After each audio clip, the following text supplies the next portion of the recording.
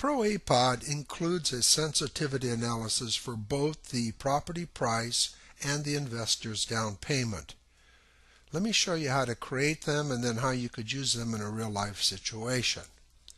First, let's open the form. Go up here. In this case, we'll start with price sensitivity. Of course, before you can do a sensitivity analysis, you're going to have to enter the financial data regarding the property. You're going to have to put in a sale price and income amount, operating expenses, and loan amount. If we don't do that, then you're going to open this form and essentially you're going to see a blank form. Down here in bold is what we've entered. We're showing a sale price of $400,000 along with the corresponding returns and measures for that price. Now the idea is that we want to set up a range of prices so that we can see the corresponding returns and measures for that price. And we do that up here. So we'll go ahead and put in $2,000. In other words, we're going to step the $400,000 both downward and upward in increments of $2,000 so that we can see what the returns are. So you come up here and put in $2,000. Of course, you could put in any amount you wish and hit the tab key. Now you'll be able to see that we've lowered the price in increments of $2,000 here, and we've increased the price in increments of $2,000 here. And in each case, we have the corresponding returns.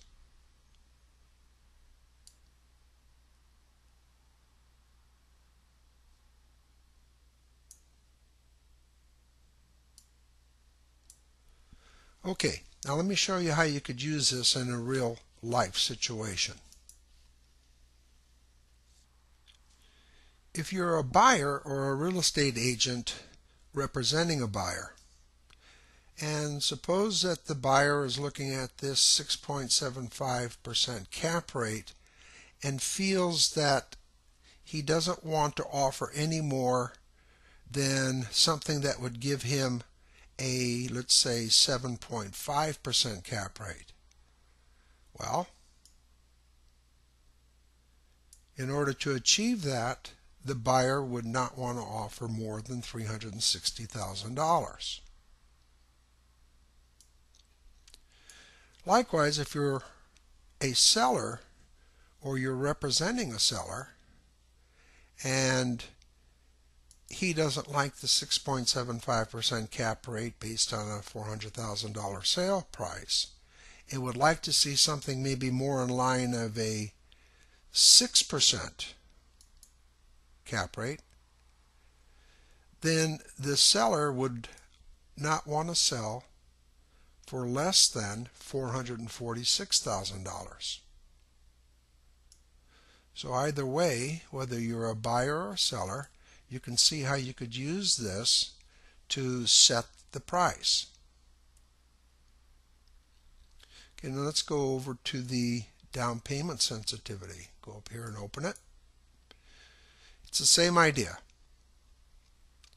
except here we're looking at the down payment, and this is what we're going to step.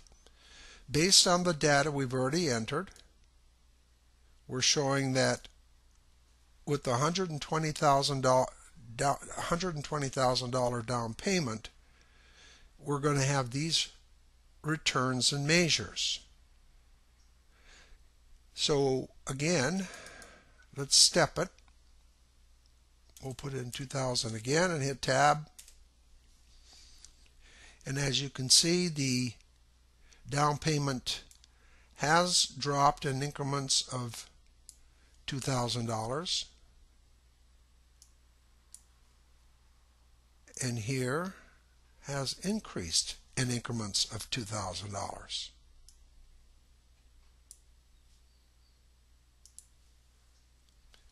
In this case, a buyer who might not be satisfied with the 8.29% cash on cash and maybe wants something more in line with a 9% cash on cash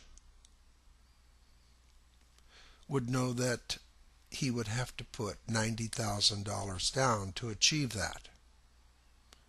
And by the same token, if a buyer would like to put more cash down, let's say $150,000, he would be able to see his returns and measures, and in this case would know that he's going to get a 7.86% cash on cash.